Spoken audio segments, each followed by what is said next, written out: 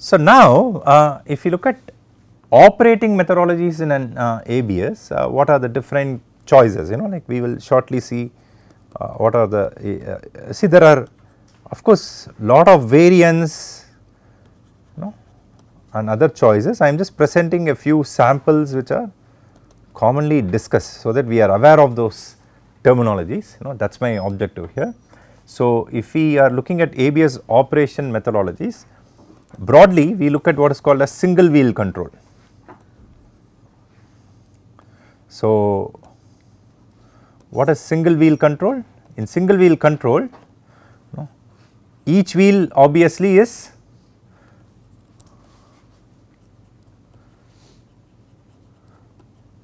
controlled independently, right. So, essentially we want to look at every wheel independently and then control it. Obviously, what is the advantage? Results in the maximum braking possible on each wheel, right, because every wheel can be on a different friction surface, right, in general. So, if you use single wheel control, we are going to try and maximize the traction at the tire rod interface of each wheel. So, we are going to get this try to maximize the traction available at each wheel, right. But what is the flip side? The flip side is that if you have something called as a split mu surface. So, what is a split mu surface? Let us say I am going on a road surface where let us say the one side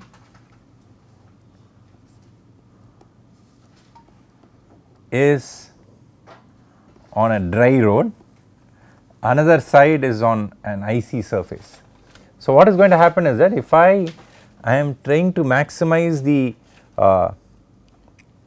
traction on the dry road, these braking forces are going to be much higher than what I can generate at the icy surface. So, immediately we can see that there is going to be an imbalance, right, in the moment, right. So, that is essentially going to may result in a significant yaw moment, okay, which can have a yaw, which can result in the yaw motion of a vehicle. So, we need to be careful, okay, it is not that it cannot be used, we have to see when it can be used, right, and cannot.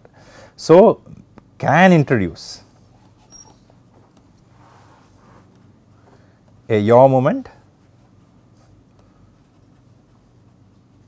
on a split mu road surface. So, that is what is called single wheel control.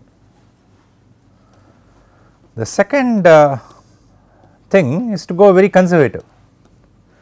So, we go for what is called select low control. So, we are saying look, hey, I do not want yaw at any cost, but what I will do is that on a particular axle the wheel on the lower friction surface will dictate what should be the braking on both sides. So, in other words, let us say this surface is on ice, right. In this case, if you consider left and right, the right wheels are on ice. So, on let us say we consider the front wheels, then the left front wheel's traction is also, or braking is lowered to the level of the traction available on the right wheel, which is on an icy surface. Similarly, since the right rear wheel is on an icy surface, we lower the braking done on the left rear wheel to match that of the right rear wheel. So, that there is no yaw moment in a split mu surface, but what is the trade off?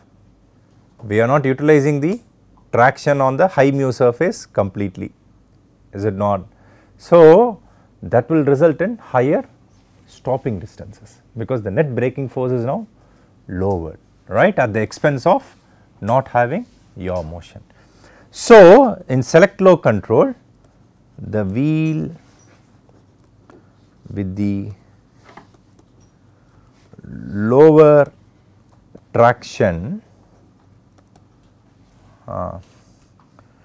controls the level of braking on both wheels of a particular axle. Okay. So, the advantage is that no yaw moment, significant yaw moment in a split mu surface. But the trade off, as we just discussed, is that the net braking force will be lowered. So, stopping distance will increase, but the traction force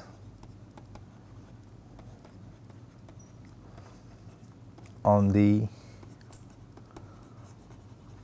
higher mu surface is not completely utilized.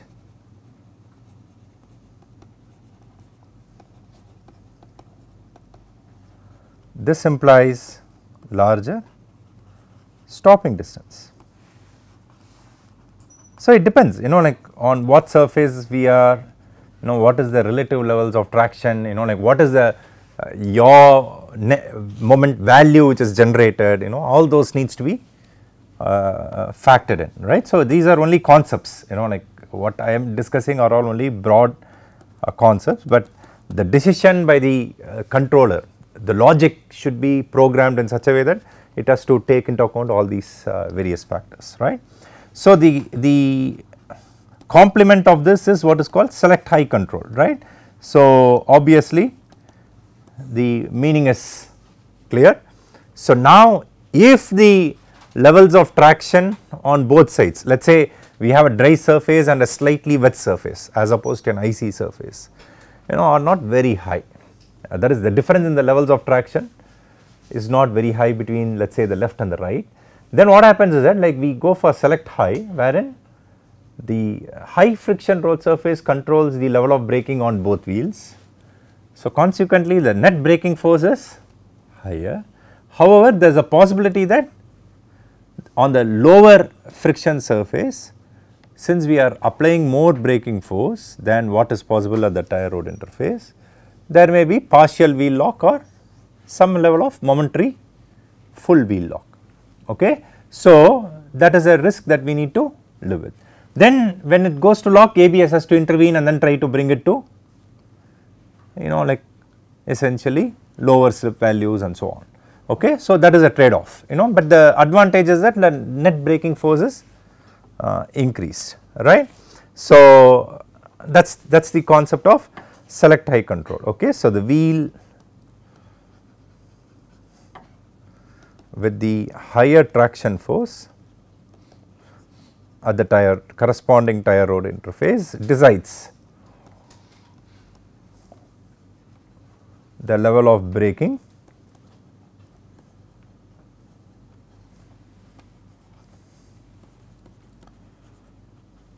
on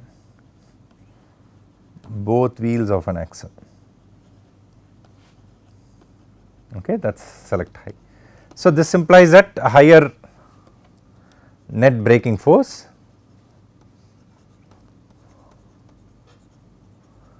of course we can't use it, we have to be careful, right. We can't use it if the level of traction on either surface differs by a large amount, right. Then what happens is that essentially we can have an unbalanced moment, right. So, which can result in yaw motion, right. So, presence of unbalanced forces may result, okay, depends on the level, may result in a yaw moment on a split mu surface.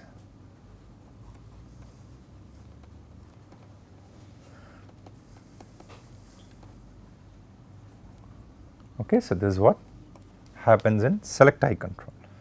Okay, so, these are different methodologies. Now, if you look at the modulator itself, so let us consider the hydraulic modulator. Okay, so or we can just say modulator, does not matter.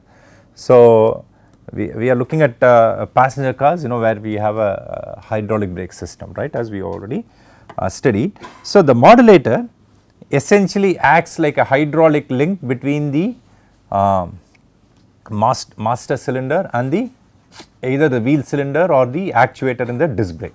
So, if you recall, we have wheel cylinder in the drum brake, right, and a piston cylinder arrangement in a disc brake.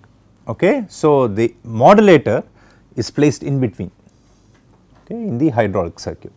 Okay. So, typically this modulator can act in 3 modes. So, the first mode is what is called as an open mode. So, without loss of generality, let me consider the modulator to be placed between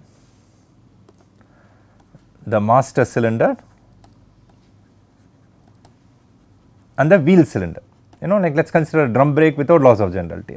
We can argue the same thing with a disc brake also, right. Okay. So, let us say, you know, the modulator is placed in between, then what happens is that the link is like this in the hydraulic circuit.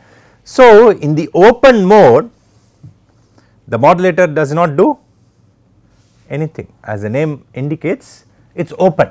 That means whatever fluid is coming from the master cylinder goes to the wheel cylinder. Once again, I am just considering wheel cylinder as an example to discuss the concept. The wheel cylinder can be replaced with a disc brakes actuator also, the concept remains the same, right.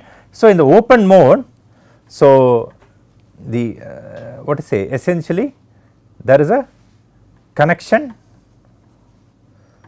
open connection between,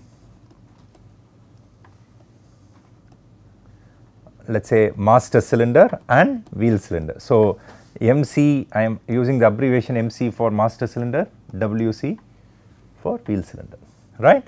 The second mode is what is called as a hold mode. In the hold mode, what happens is that the modulator closes the connection between the master cylinder and the wheel cylinder. So, the wheel cylinder pressure remains constant, right. So, no matter what happens in the master cylinder, let us say the master cylinder pressure may increase, keep on increasing, but the additional fluid from the master cylinder will be redirected to an accumulator. So, let me put an accumulator in dashed line from the modulator, just to show that there is another circuit, another component here in this circuit. Okay. I am putting a 2 directional arrow, the meaning will be clear shortly, right. So, essentially it can either, the modulator can take fluid or pump fluid into the accumulator. Okay. So, what happens is in the hold mode, the wheel cylinder pressure remains constant, while any fluid which comes from the master cylinder is essentially redirected to the accumulator, right. Now, the third mode is what is called as a release mode. So, what happens in the release mode? In the release mode, the wheel cylinder pressure is reduced. Okay. That means that the modulator still essentially closes the link between the master cylinder and the wheel cylinder, but however, the modulator also starts taking fluid from the wheel cylinder, so that the wheel cylinder pressure is reduced and then stores the fluid in the accumulator. Okay. So, that is how it releases the wheel cylinder pressure. So, from a broad concept, essentially how does this system work? We shall see shortly using a simple schematic. So, thus the modulator works or functions as a hydraulic link between the master cylinder and the wheel cylinder, okay, and wheel cylinder slash brake actuator in a disc brake. Okay. It cycles between the above 3 modes, I won't say cycles, it transitions, right, between the above 3 modes, that is open, hold and released, okay, when ABS action is triggered.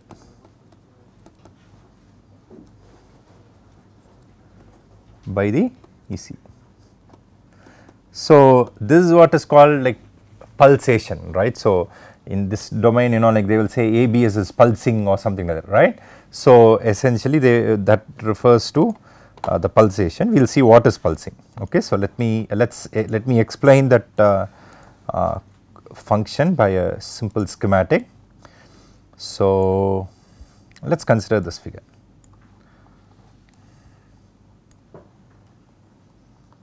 So, what is this figure?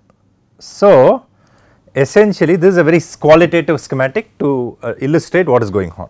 So, this in this figure, if you look at the lower half, you know, brake pressure and time have been plotted, okay. So, from the moment the brake is applied. So, this line is the master cylinder pressure. So, it ramps up and then remains constant. So, that is like a typical brake application, right. So, the driver presses the pedal, the master cylinder pressure increases and then goes to a steady state value, right. So, initially there is a small time lag between the master cylinder and the wheel cylinder pressure, but let us say for the time being we are not worried about that.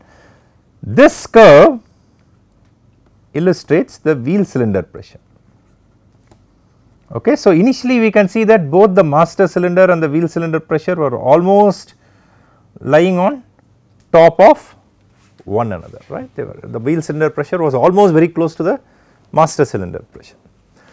So, what have I plotted on the above graph? This is V, okay, this is R omega, okay. So, V is the vehicle longitudinal speed, R omega is the wheels circumferential speed, right. Now, what was slip ratio? Please recall, lambda was defined as V minus R omega by V. So, obviously, if the gap between V and R omega increases, I should be careful, right. So, that is the motivation, right. So, during braking there is V is going to be greater than R omega. Now, we can see that starting from this point the gap between V and R omega is increasing.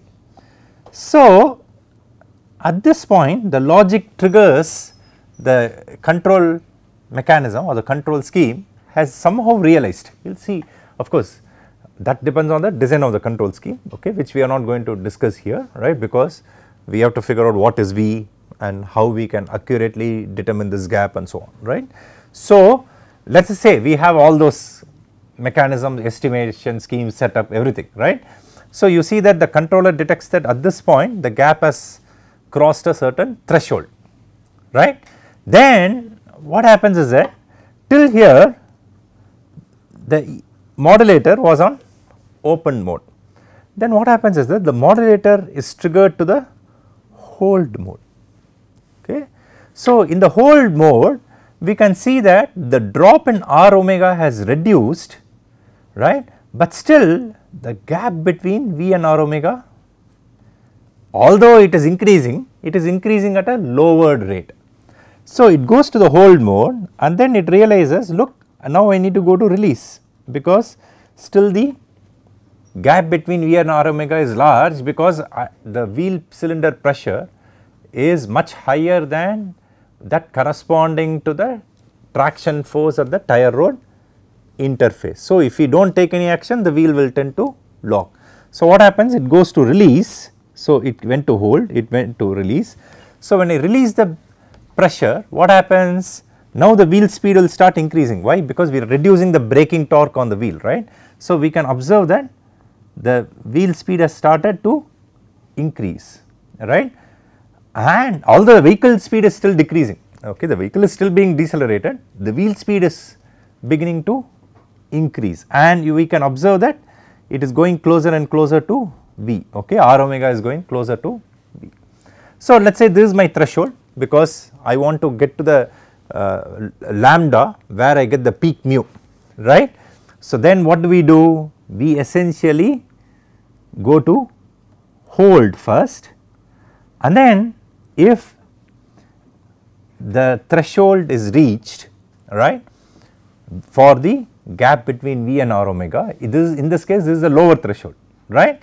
So once this threshold is reached, what happens? We go to open mode, right. So open mode means now fluid is pumped into the wheel cylinder. So the wheel cylinder pressure is increased. So we can see that the wheel speed starts to reduce, and then the same cycle starts, right. If the road traction levels are still low, then the wheel circumferential speed R omega starts to move away from V. So that has to be detected. It goes to hold, then it goes to release, and then hold, open, so on. Okay. So we can immediately see that the modulator is programmed such that it goes in the sequence: open, hold, release, then it goes to hold, okay, then open, and the same cycle keeps on repeating. Okay. So this people call as ABS pulsing or pulsations in ABS and so on, right. So essentially what I mean by a pulse is this cycle, right. So this depends on lot of factors, okay, and most importantly of course having a good estimate of lambda, but one important thing that affects how fast or how slow we can pulse is the bandwidth of the brake actuator. See, we can command whatever we want from the ECU, right, but then the actuation system should be able to meet that, right. So that becomes very critical. In a typical hydraulic ABS, people have found out that like one can pulse around 5 to 6 times a second, okay. In an air brake it is even slower, right. So typical hydraulic ABS, like the frequency of these pulsations is around 5 to 6 hertz by and large, that is what people have found out, okay. So this is how a typical anti-lock brake system will work in concept. Of course, now the challenges are how do I figure out when to trigger and how do I actually realize it in practice, right. Those are all important practical challenges, okay. So with this I conclude my discussion on anti-lock brake system. So in the next class what we will do is that we will look at analysis of brakes, okay. So we did analysis of drive, we are going to do analysis of brakes, and then we will derive some simple expressions, okay. Thank you.